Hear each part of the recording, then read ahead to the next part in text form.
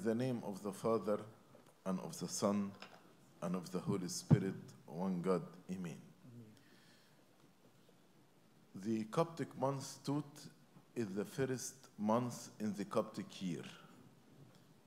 And the Church speaks to us through the readings of the Sundays of this month about the love of God. Last Sunday, we heard about the counsel of God. The counsel of God is the salvation of every single person. He wants He wants us all to be saved. Some people accepted the counsel of God regarding themselves, and some people rejected the counsel of God regarding themselves, like the scribe and Pharisees. Then today, the second Sunday, we may ask, but how can we learn about the counsel of God? And the counsel of God is revealed to us. As you heard in the gospel of today, Jesus prayed and said, I praise you, Father, Lord of heaven and earth, that you have hidden these things from the wise and prudent and revealed them to babes. Revealed them to babes. Babes here means the humble, like Saint Mary, the Mother of God. God actually sent Archangel Gabriel to Saint Mary to reveal to her the economy of salvation, that God will become a man and he will take flesh from Saint Mary and be born of her, and his name will be Jesus, because he will save the people from their sins. So God reveals himself to the humble. Also, God reveals himself to those who are trust in him. Like Moses the prophet. Moses trusted God in all his life. Even when God gave him this great responsibility to lead the people for 40 years from Egypt to the land of the promised land. From Egypt to the promised land. If you can imagine how one person lead these thousands of people in the wilderness and their demands, sometimes when we take a trip with 40 persons for 2 weeks or 3 weeks, we feel the burden of just leading and responding to the needs of people just for 2 weeks. Moses actually led the people 40 years, and not 40 persons, thousands of persons. He trusted God. That's why God revealed himself to Moses and appeared to him and told him, I am the God of Abraham, the God of Isaac, God of Jacob, when appeared to him in the burning bush. Also, God revealed himself to those who love him, like St. John the Beloved. St. John was very, very close. Even he gave this title to himself, the disciple whom the Lord loved. That's why God revealed to him mysteries about the end of the days and his second coming. And this book, Revelation, is a revelation from God to John, because John loved God. Also, God reveals himself to those who in connection with him, who pray to him, like Abraham, like Elijah. God revealed himself to the prophets, Ezekiel, Isaiah, Jeremiah, all these people, because they were in connection with God in the life of prayer, to the extent that Abraham is called the friend of God. before God destroys Sodom and Gomorrah, he discussed this with Abraham as his friend. Also, God reveals himself to those who repent and return back to him, like St. Paul. Because of his zeal and repentance, God appeared to him and led him in the right way. And finally, God reveals himself to those who study his word and read his word day and night, as David the prophet, who several times, like in Psalm 119, he mentioned how God reveals himself through his word to us.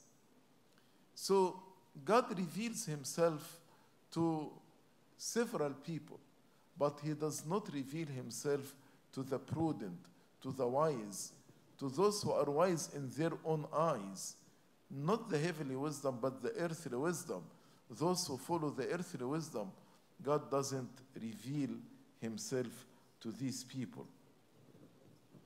Then a lawyer asked the Lord, and he told him, "Teacher, what shall I do to inherit eternal life?" So the Lord told him, "What is written in the law? What is your reading of it?" So the Lord told him, the answer to your question is revealed in the scripture. But the problem is, how do you read it? What is your reading of it?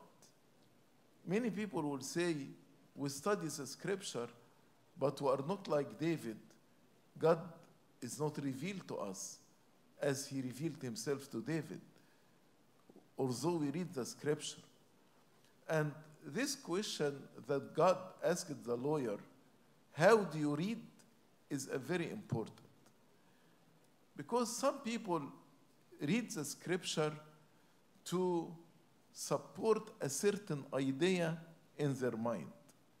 Like other denominations, when they read the scripture, they look for certain verses to support their opinion, to support their dogma. So they are not reading the scripture to learn and to edify themselves, but to support a dogma or an idea in their mind.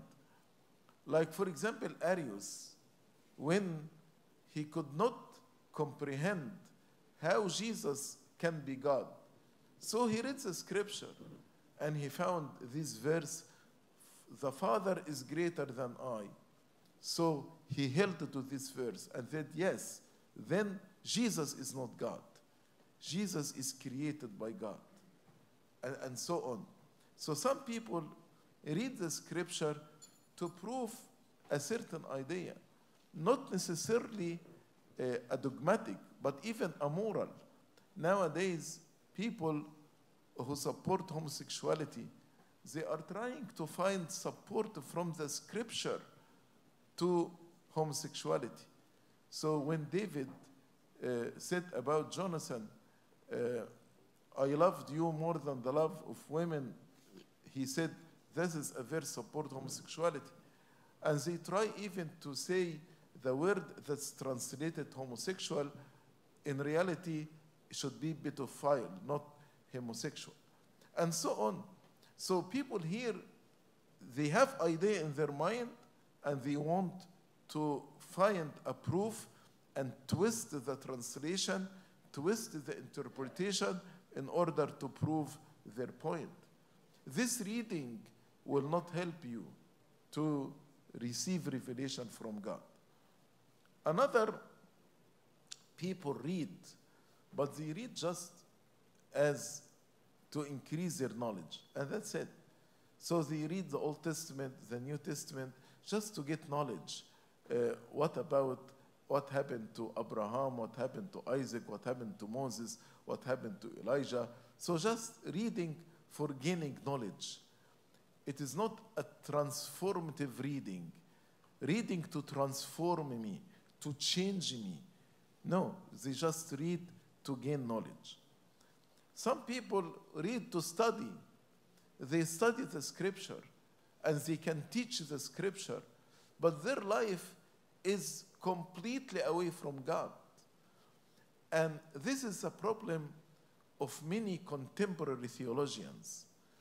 They actually theologian, they read the scripture, but not with the fear of God, not with a godly life.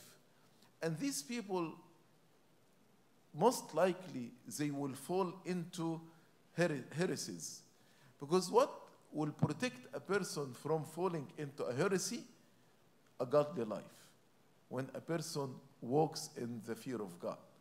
But when just I study and relying on philosophy and relying on my mind in interpreting the scripture and dismissing 2,000 years of holy tradition, and just what I accept by my mind, I receive it, what I reject, and I make my mind is the ultimate authority in theology.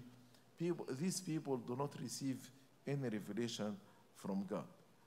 And some people read the scripture to criticize it. Like people from other religions, they read the scripture in order to criticize it. Although they read the scripture, but they will not benefit from it. That's why the Lord said to the lawyer, what is your reading of it? How do you read? When we read the scripture, we need to read it in a spirit of submission. We need to read it in a spirit of listening to the voice of God. How the scripture transformed me. How the scripture changed me. That's what we call transformative reading. That's why before we read the gospel in the church, there is a litany called the litany of the gospel. And we ask God to enlighten our mind, to understand through the Holy Spirit the meaning behind every word in the scripture. Also, not only to be hearers of the word, but also to be doers of the word. Because as St. James said, if you hear the word, but you don't do it, you are like a person looked at a mirror and saw his face in a mirror. But then he left and forgot what he was. The scripture is a mirror. The scripture tell me how to live my life, how to inherit the eternal life. But if I look at this mirror and then I forget everything, what is the point? That's why the fathers told us, after you read the scripture, you need to reflect, meditate, memorize verses, apply it in your life, live by the word of God. So we read it with our eyes, understand it with our mind according to the interpretation of the early church fathers, keep it in your heart and apply it in your life. Then when he asked the lawyer, what is your reading of it?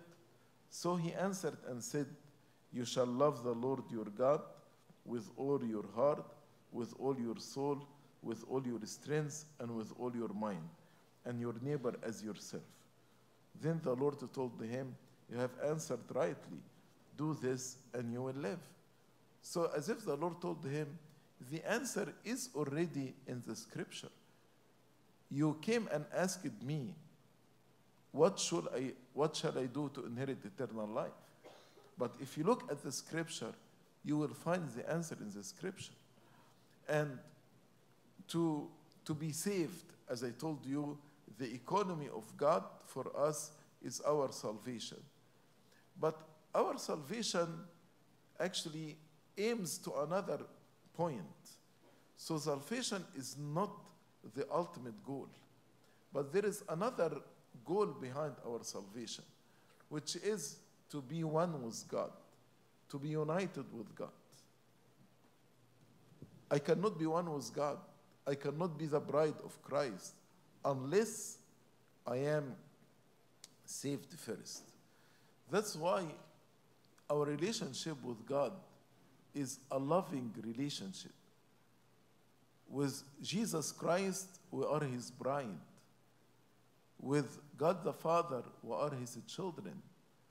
And with the Holy Spirit, we are his dwelling place. You are the temple of God, and the Holy Spirit abide in you. So the salvation is one step leading to another step, which is the communion with God, the fellowship with God. That's why St. John, the apostle of love, in his first letter, he said, this is the good news that we want to declare to you, that we have fellowship with God, and also we have fellowship with one another. You can read this in 1 John chapter 1. St. John said,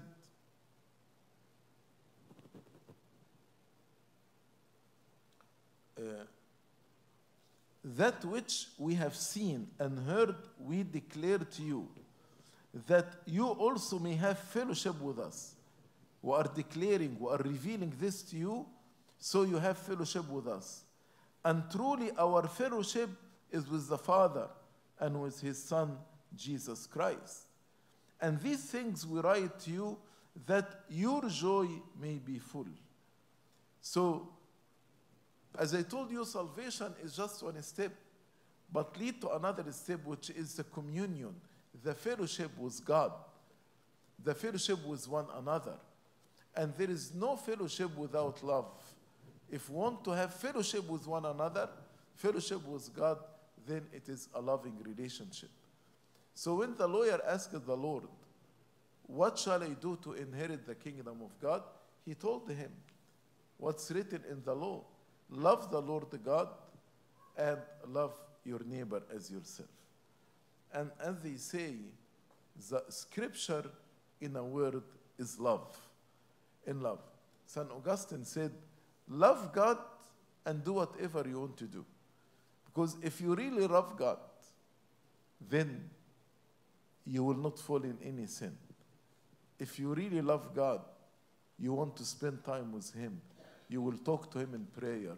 You will listen to him in the scripture. You will come and be with him in the church. And you repent and confess your sins and commune with him in the Eucharist. If we really love God and if we really love one another, then actually most of the sins we commit will disappear from our life. Why we gossip about each other? Why we don't forgive one another? Why we judge one another? Why we compete with one another?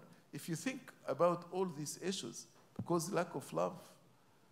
In 1 Corinthians chapter 13, St. Paul spoke about 3 things about love, or 4 things actually about love. He said,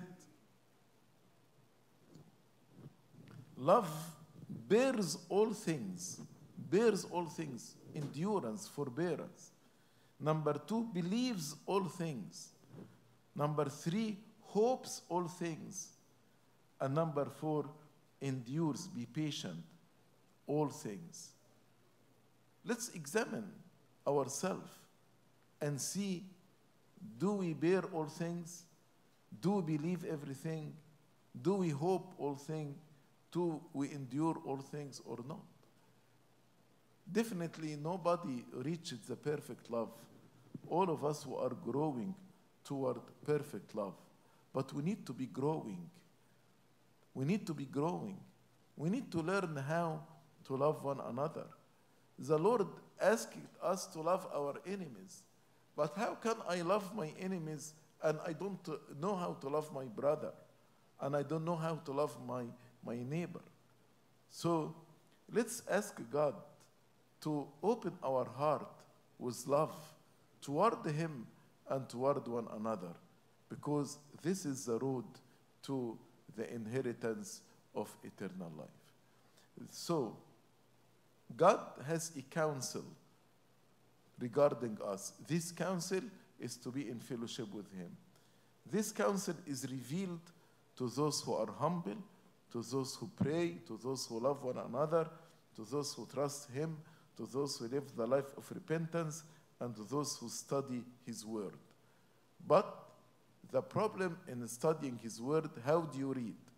Do you read to criticize the Word of God? Do you read to prove an idea in your mind? Do you read just for knowledge? Do you study it to be a theologian, but without living a godly life? Or do you read in a transformative way to transform yourself, to let the Word of God transform you and to change you? Actually, when you read in the transformative way, then the Holy Spirit will work in you and will transform your heart. And your heart will be a loving heart toward God, a loving heart toward one another. And in this way will inherit the eternal life. Glory be to God forever and ever. Amen.